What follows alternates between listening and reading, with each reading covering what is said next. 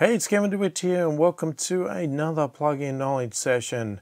In this session, we're going to check out a plugin called MasterQ2 from PSP.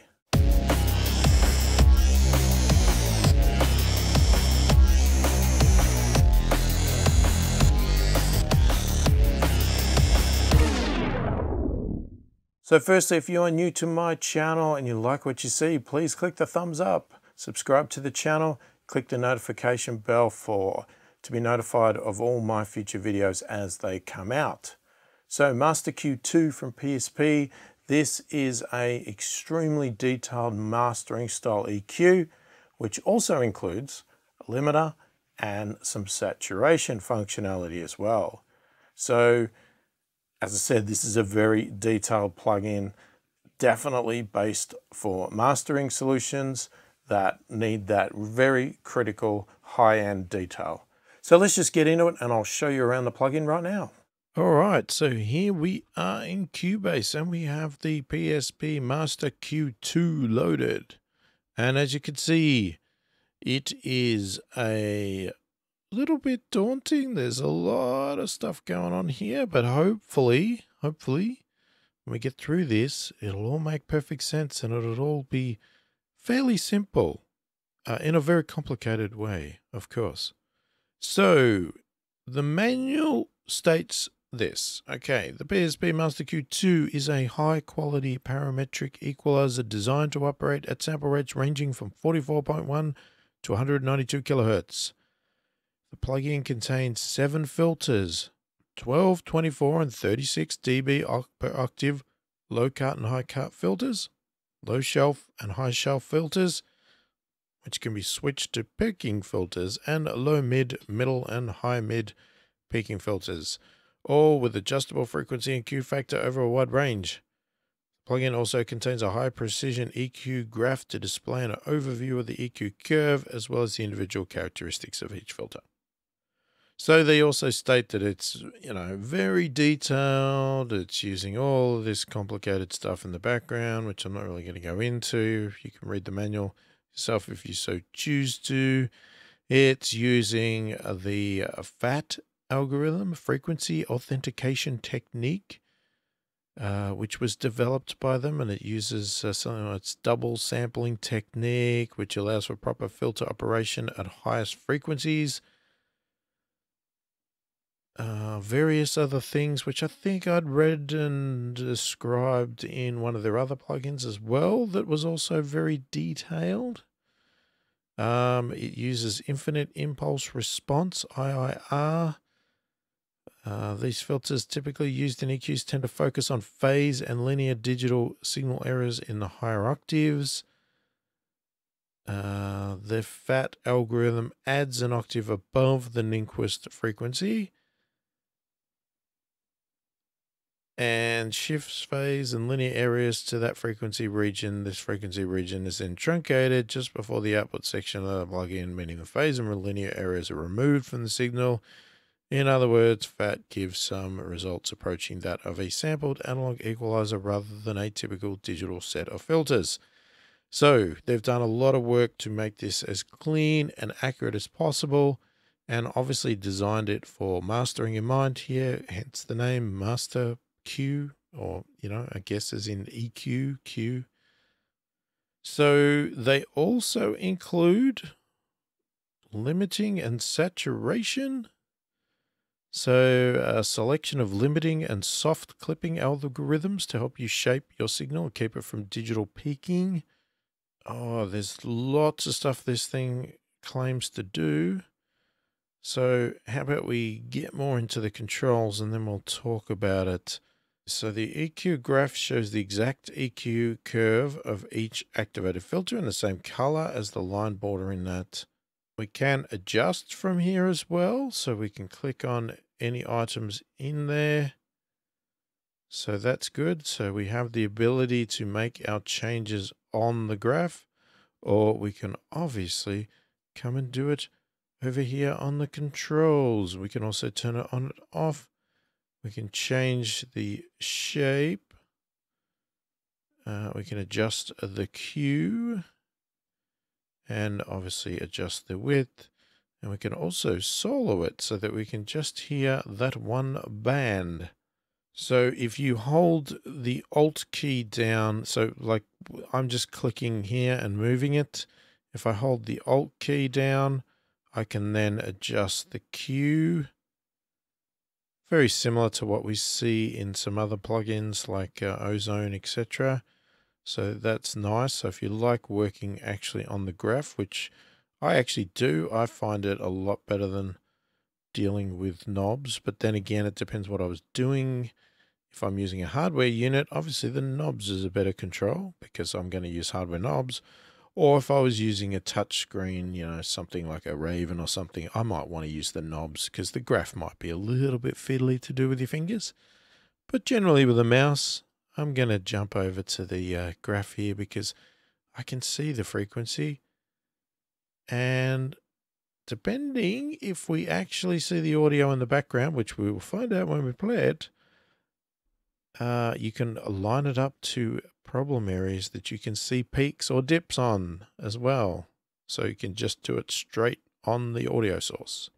We can expand or subtract the scale of the graph here. If we need to get in real close, we can do that, or at least to that level, and we can shrink down to that level. All right, so we are obviously limited to what level we can go to, but it's a big enough range. We have an input control here that determines how loud our audio is as it's coming in. So if our audio is not feeding the plugin loud enough, we can obviously push it up. Okay, the range slider here is a very interesting one, and it's actually quite a good idea because what it does, it actually allows you to adjust all of the bands from one control. And you're not actually changing the bands. You can see the values on the bands aren't technically changing. You're doing it across the board here. So if you find that you've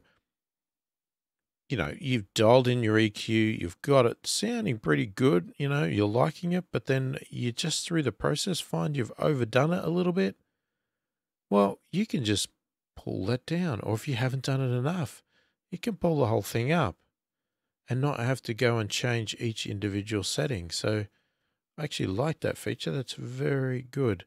And then we have our level here, which is just our output level. So, it's a balance between the in and out. We can do that. And you can see that it even pushes the graph up there. So we can also obviously reduce it as well.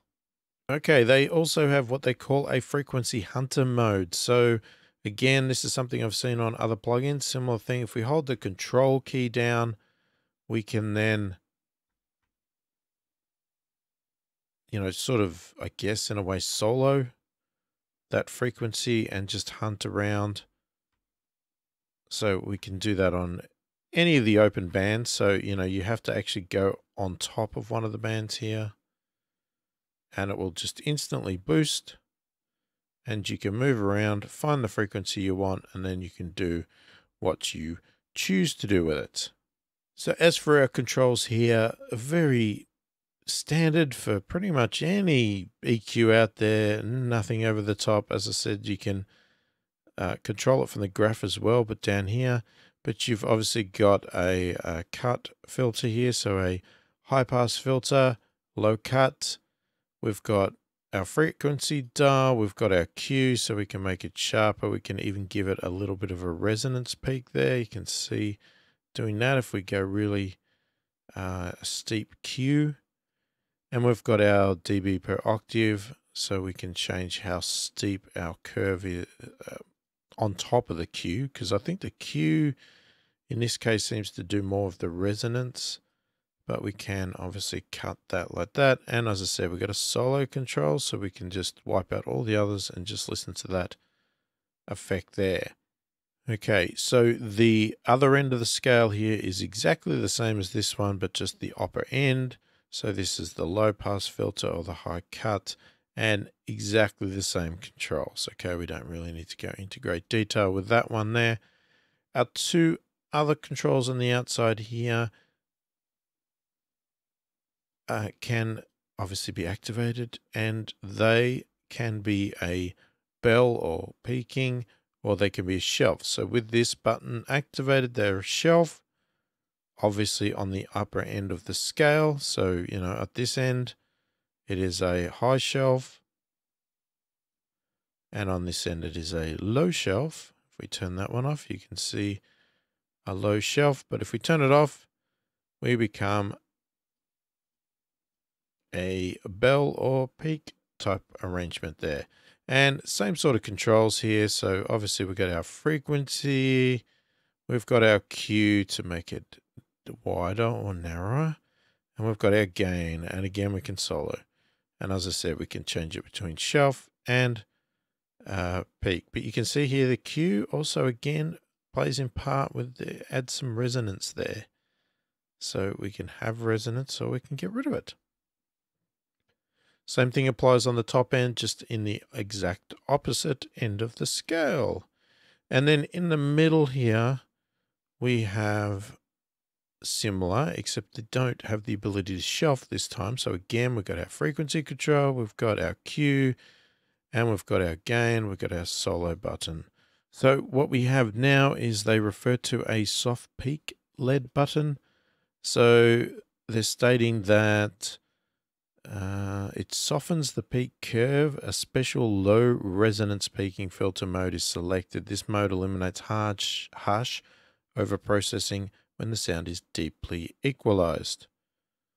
So I guess deeply equalized means by very big amount. So if we go a very big amount here and then we activate that, it's sort of, well, it actually looks like it reduces it. So it takes it down a notch. Just obviously takes the impact of it off a bit there. Okay, now the other thing they refer to here on this control here, on the low shelf, low peak control, instead of, you see it's all got frequency. This doesn't have frequency. It has this little symbol here. They're calling it a chain button. So if I click on that chain button, it actually does a linked filters mode. Okay, this is a little bit of a weird control here. So if we have all of our frequencies set up here and we click this link button, if we move this frequency then of this one, it moves the entire lot so that we can sweep across the entire range or just adjust the frequencies that we have controlled. Now, what we also can do is you'll see that when I activate this link, you'll also see a plus or minus that appears next to frequency on all the other controls. That allows you to click plus or minus and move that individual control there. You can also seem to do it from the control anyway, so I'm not exactly sure why that is a big deal, but it's there. Now, there's also a plus symbol next to the Q here, and it states that this engages an alternative Q mode. The alternative Q provides a different shape and behavior of filters curves compared to a standard mode. This mode is the right choice to mimic a behavior of various analog equalizers. Okay, so if we activate it, you can see it gets a bit wider there. Now, if we put it as a shelf, let's just turn the rest off here. Let's have a look. So if I boost it, and we have a Q like that. Oh, that's a very subtle change when you're using that. A bit different there. So anyways, an alternate Q mode there just adjusts the sound and the style of the Q and the EQ there. All right, so there's tons of settings on this thing here. So we have polarity. We can switch the left and right channels, the polarity of each individually.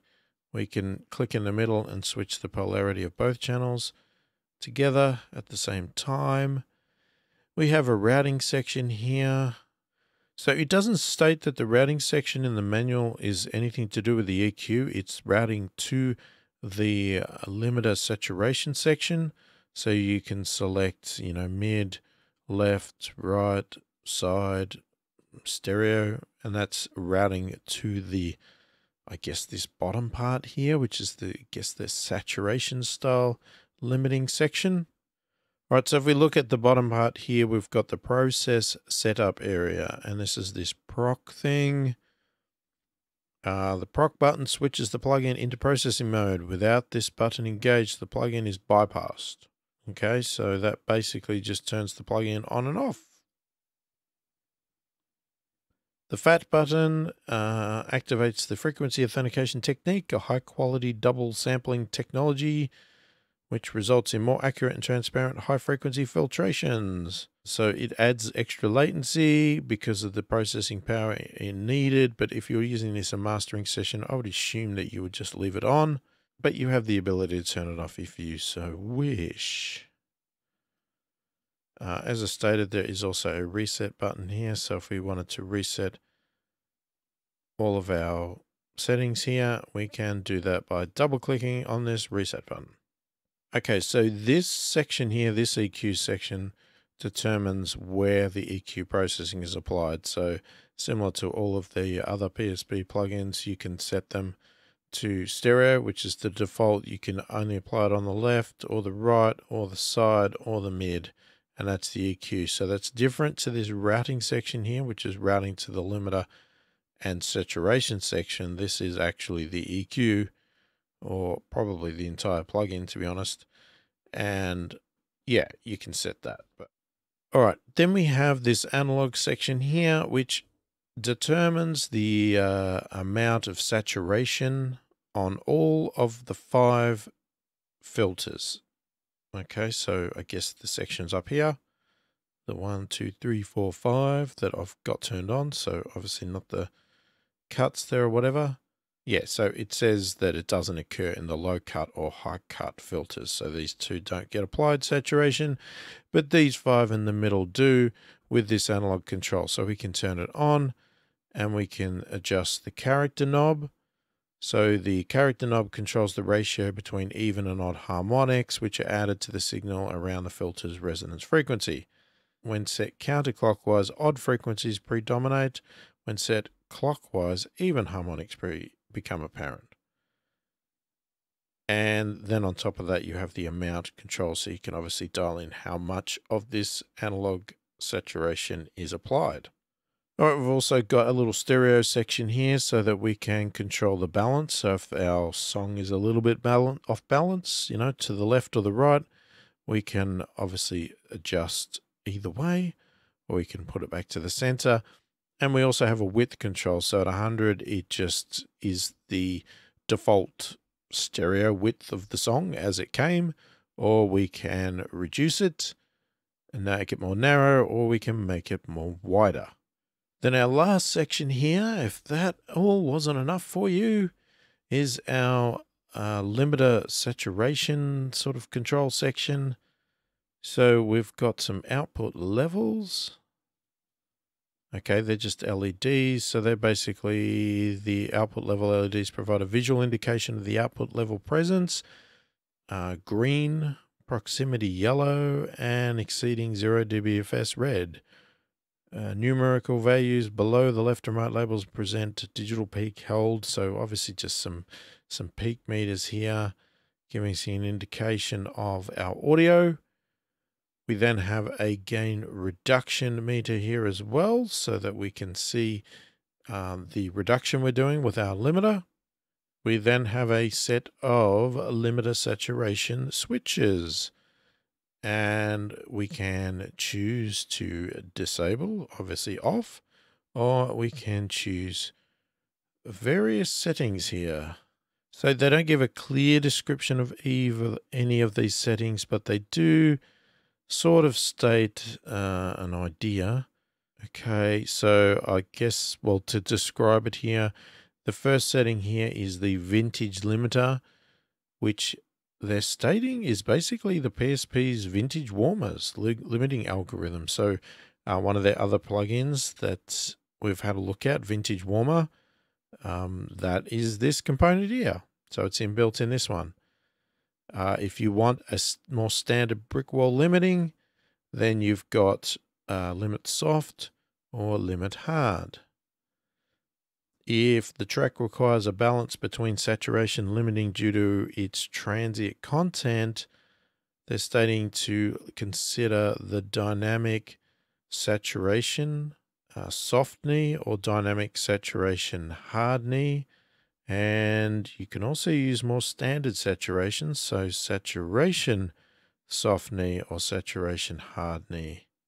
The makeup LED, this control sets the limiter saturation into makeup mode. When engaged, the output signal post-limiter saturation will be boosted or attenuated not to exceed minus 0.1 dBFS. So I guess that's just going to make up any gain loss from what you have done in the plugin. And then we have our sealing control, so we can determine the sealing of the output of the limiter and saturation controls. Okay, and then you've got your standard preset stuff down here, you know, just the usual stuff. So that's a hell of a lot of talking about settings here. So how about we just have a bit of a play and see what we can get out of this thing here.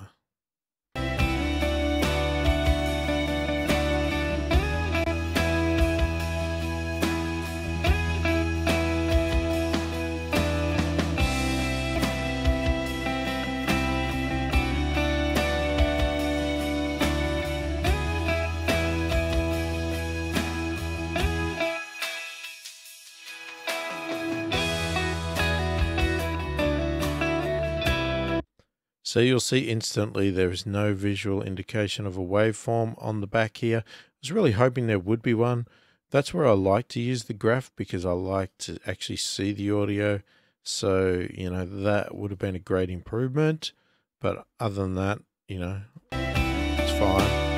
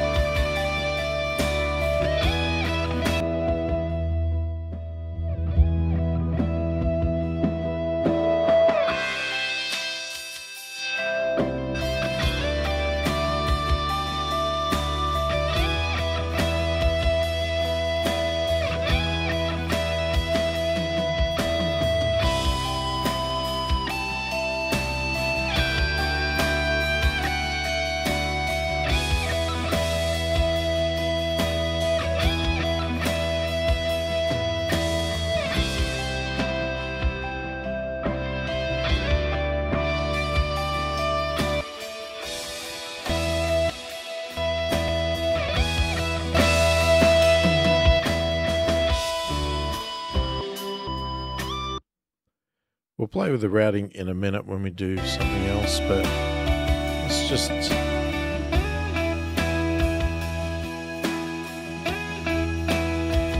do a couple of changes here. We'll just do the range. You can see you can even reverse.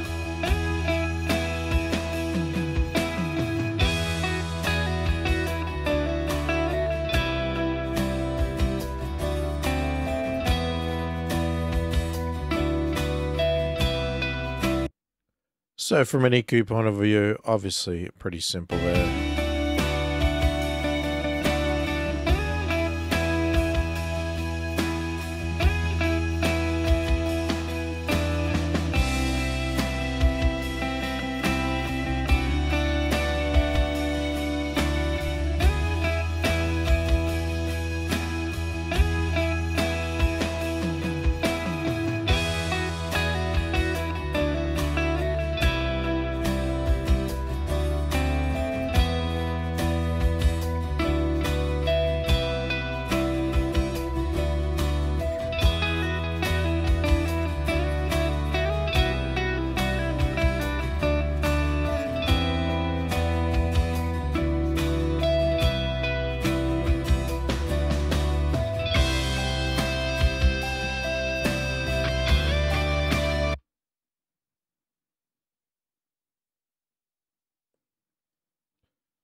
Let's just dial in a couple of obvious.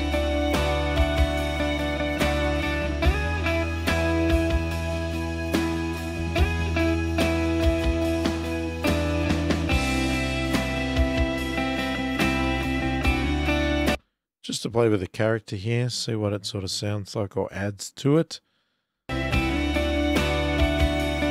Obviously going over the top again.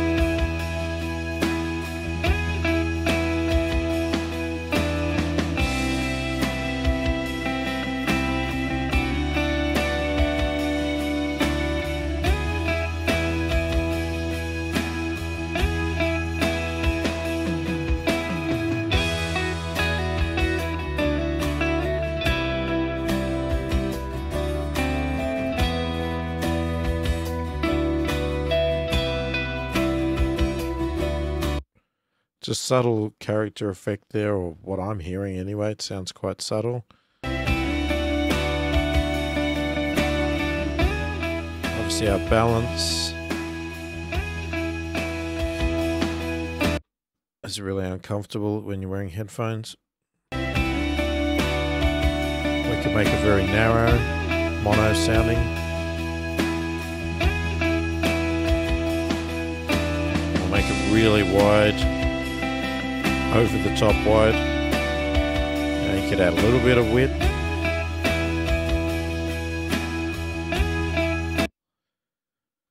Now you can see our LEDs here. We've got no limiting because we've got it off, but we can obviously turn it on. That's our vintage limiter.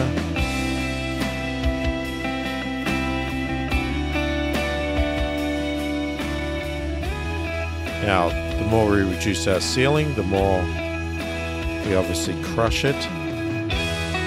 I'll bring it up, we don't crush it at all.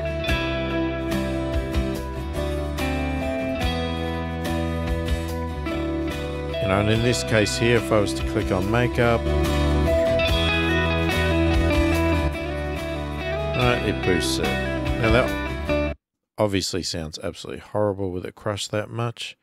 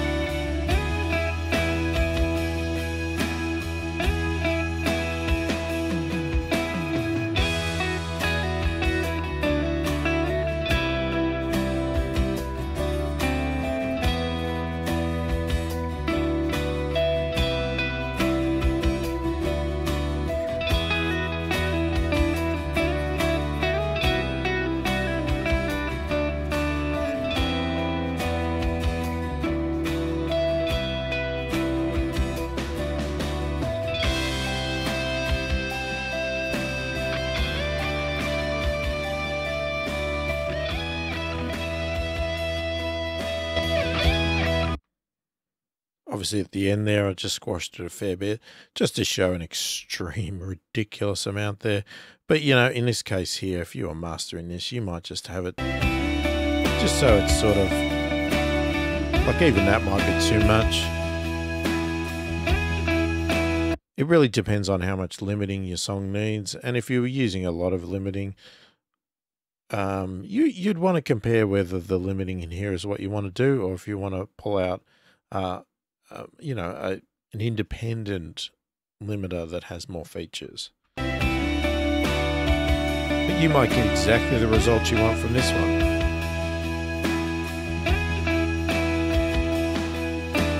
So, sorry, I turned it the wrong way. When I meant subtler, I should have pushed it the other way.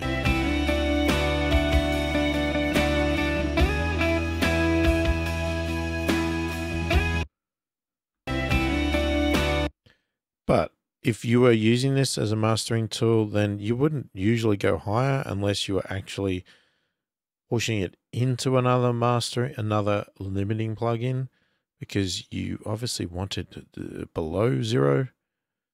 So like in this case here, if I actually push it up, the makeup gain in theory should bring it down. And it does. So it brings it back down to that minus 0.1 dB.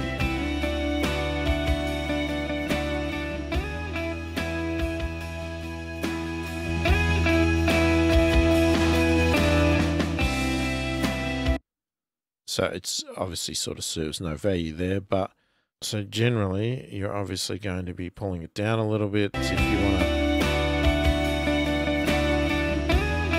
you might go minus 0.3, do a bit of makeup gain to keep it at that level. But then again, if I'm setting this to minus 0.3, I'm not going to be applying a makeup gain to get it back up to minus 0.1. That to me sort of defeats the purpose of what I'm trying to do. I would be wanting it to stay at minus 0.3.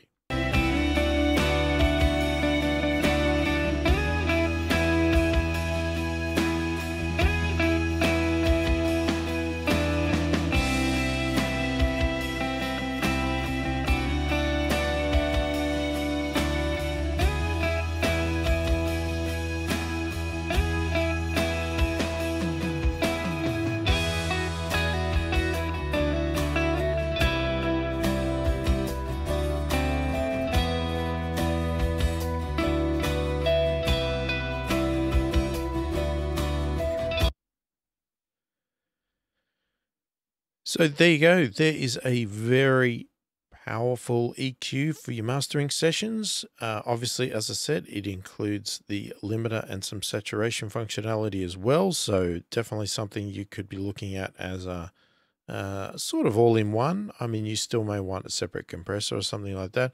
And again, depending on whether these controls are giving you exactly what you need, you may need to pull up an independent, separate limiter or something like that. But it obviously gives you some options there to not have to need to, or to even do multiple layers of limiting. So you might do a pass on this and a pass on something else, you know, just to do some extra layering there. But you've got your character saturation analog control there to impart on your EQ as well. Or you can keep it very clean by turning everything off and just dialing in your EQ settings there. So there you go. There is MasterQ2 from PSP. Let me know what you think of it in the comments. If you have any questions, please feel free to ask them. Happy to help where I can.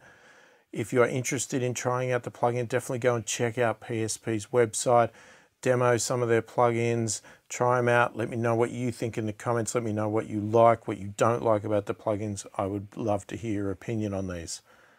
If you like the video, please click the thumbs up. Subscribe to my channel, click the notification bell to be notified of all my future videos.